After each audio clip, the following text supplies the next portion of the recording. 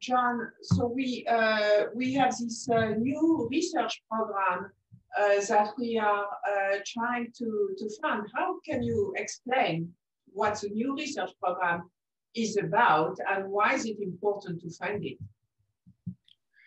Well, the main difference from what we've done before is the new program is focused on a separate plant extract, also developed by Sylvie Beljanski, but it is not an anti-cancer extract.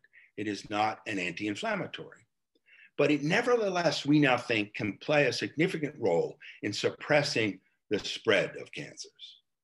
And that's because cancers don't just sit there and grow, which is bad enough.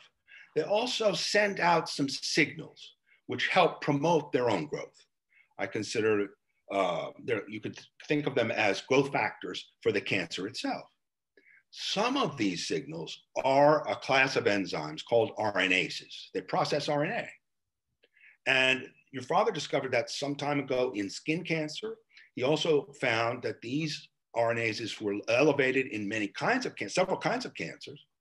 And at the time, he knew this family of enzymes was connected to the pathologies of skin fibrosis and cancer. And I think we're now in a position to find out what's really going on. What are these released signals actually doing? Well, we know they're RNases, they're enzymes which process RNA. And we now think that the ginkgo extract can inhibit the activity of these enzymes. And that, given that they play a role in cancer progression, would be inhibiting the progression of the cancer. So that's a different way from, for example, what Paupera and Revolvia vomitoria are doing, but would kind of indirectly kill the cancer cells by starting them. So that's basically what you are saying. Well, it's connected. We think one possibility, at least, is that one of these RNases is a molecule called angiogenin, which has the effect of drawing new blood supply to the tumor, to feed the tumor. So the tumors, to grow rapidly and continue to advance as a cancer, they need blood supply for nutrition and oxygen.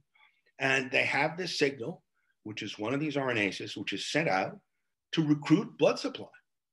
So this would be an indirect effect if we can inhibit that. It's not a cancer killing by action on the cancer cell itself, but it is, I think if it proves to be true, we're depriving the cancer cell of the tumor of blood supply and limiting its growth. So how would that benefit for people, to people with melanoma, for example, which are very concerned with angiogenesis? That's right. I think it could help reduce the growth of the tumors. So it's a indirect, it's not a cancer killing, as I just said, but if you can intervene with the supply system, the blood supply of the tumor, you can keep it from growing. And I think this is a very exciting frontier in biomedical research now, in cancer research, because we're looking for new ways, in addition to the cancer killing mechanisms of the Paupera and Revolvia vomitoria, it looks like we could see another anti-cancer mechanism with the ginkgo extract. And as I said, this is underway. We know in initial preliminary data that the ginkgo does indeed inhibit these enzymes.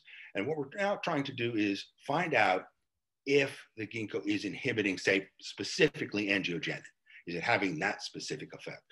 Because there are many RNases involved, and we need to know, are we having an effect on an RNase like angiogenin with a specific role in cancer progression?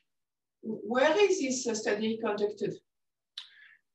This is being done at University of Kansas Medical Center.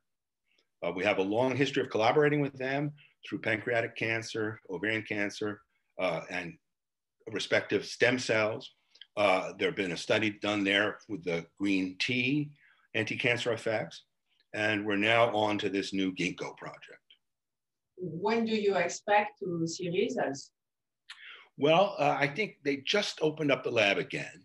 So we're hoping in the next few months to get more insight into how the ginkgo does for these RNases. Thank you, John. Thank you very much.